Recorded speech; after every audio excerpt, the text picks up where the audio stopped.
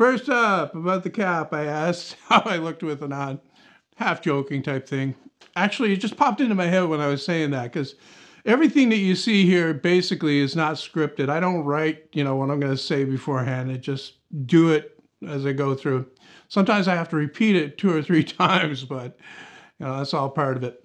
Anyway, I asked what people thought of it, whether it looked good on me or not. And I got lots of comments. Most of them were complimentary, but a couple were not so complimentary. I don't know if they were joking. One in particular called me or said that I looked like a real dick with it on. I said in that video that I was going to take apart the hammer and anvil section of the impact driver. I've already taken apart the impact driver. If you watch my other channel, you saw that I made this abomination right here. This is my old, well, I showed that in the video anyway, last video. My DeWalt pistol grip drill with a Makita battery on the end now. So that runs it. So I get to use this drill again. Anyway, I've got the nose section from the impact driver here. This is this solid chunk of metal here. And I'm going to put it in my vise and I'm going to unscrew the end. I do believe that unscrews. I took one of these apart before. I had one break, the spring inside break actually. So I took it apart just to have a look. So I'm going to do that now. Clamp it in there pretty tightly. I'm going to break it, but got to stop it from turning. I got my old channel locks here because I don't seem to have my adjustable wrench in here. Now, like I say, I think this unscrews, but I'm not sure. Yeah, it seems to be going, but I don't know which direction. It's there it goes. It's reverse threaded, which I guess kind of makes sense.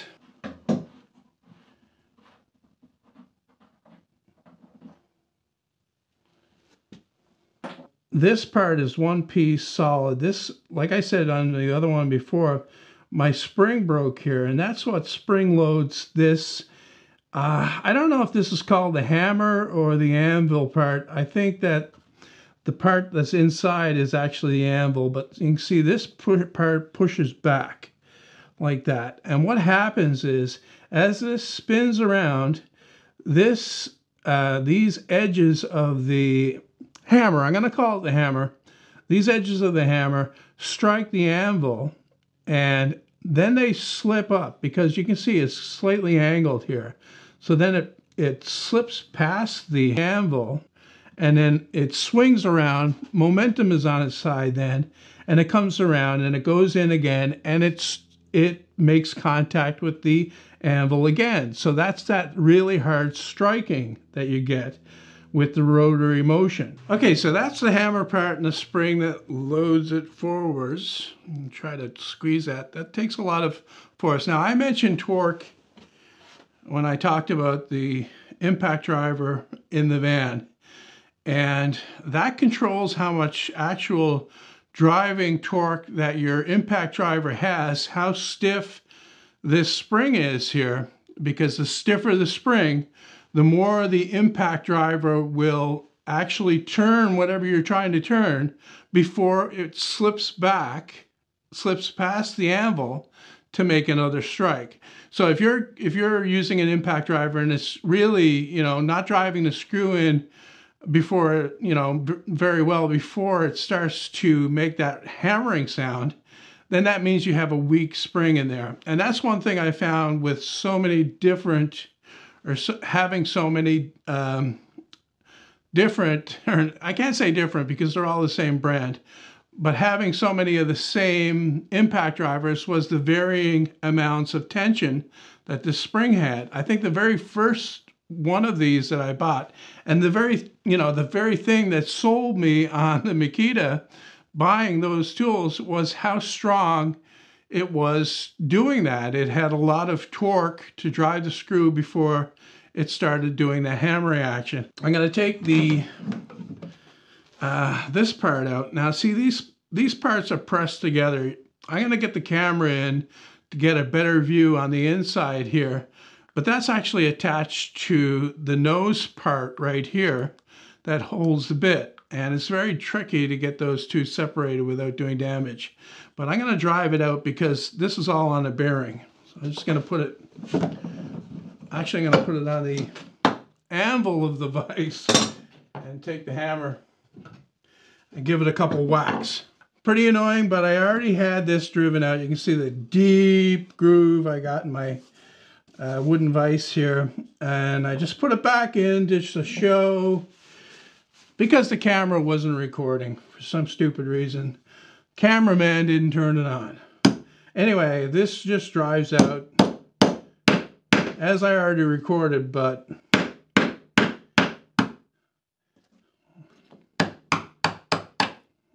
there you go. Now this was just a press fit right into this bearing that sits on the end here. So that is the anvil right there. Messy work, I'll tell you that much. So yeah, here's the way it works. It's better, easier to illustrate it here. Okay, so as this is spinning like this, it'll meet the anvil here. And if what you're driving is not that, doesn't require that much torque, it will just drive it straight in without pounding, right? But if it starts to slow down to the point where it overcomes that spring tension on the back here, what will happen is this will slip past that.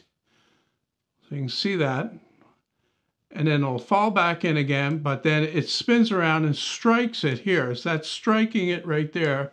That's the impact sound that you hear. So that's all there is to it. I hope it was fairly easy to understand. I can't really explain it any differently than that. It slips and then strikes and slips and strikes and so on and so forth.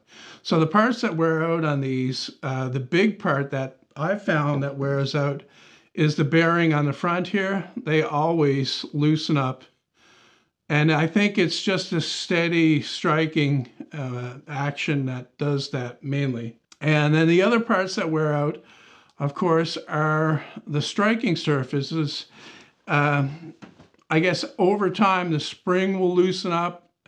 It's very rare for it to break. I don't know why mine broke that time. Might have been a problem with the spring individually.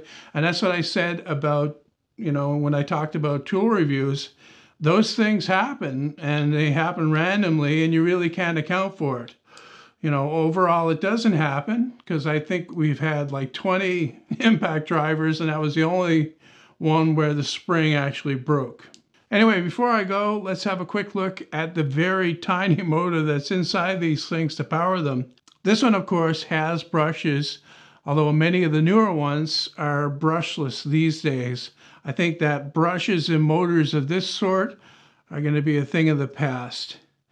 Anyway, I've got a brushless one here, but it still works really well. This is a newer model, the same type.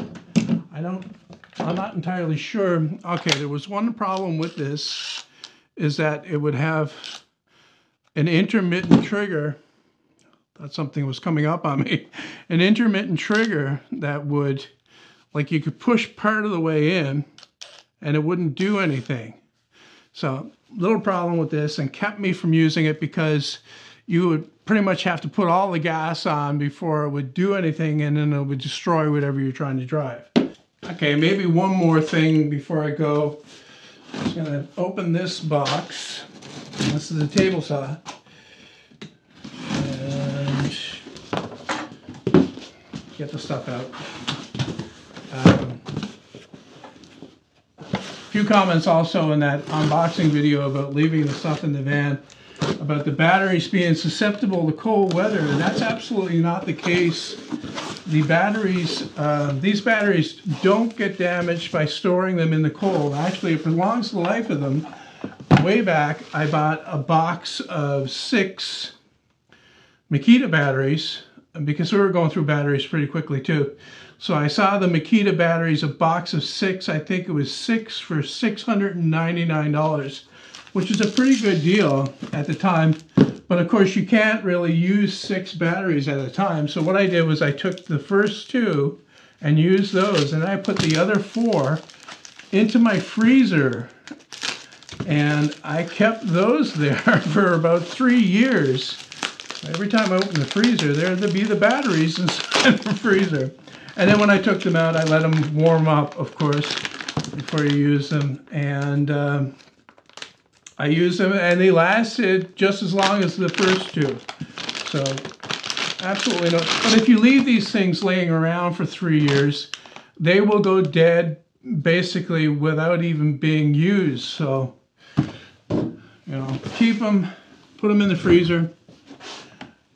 That's probably not a recommendation that you're going to get from the manufacturer, but that's what I did, and it did work. So use at your own discretion, I guess.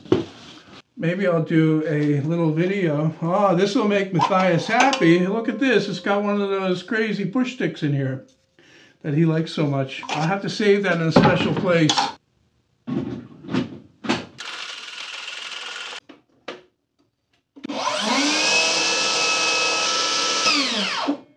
Does the DeWalt battery fit inside the Canadian Tire drill? And that's an interesting question, actually. So I thought I would go out and bring in the drill, and I can see immediately that the connectors, part of it is different. So this battery will not fit in this drill. It won't even start to go in. They've got different keying in here.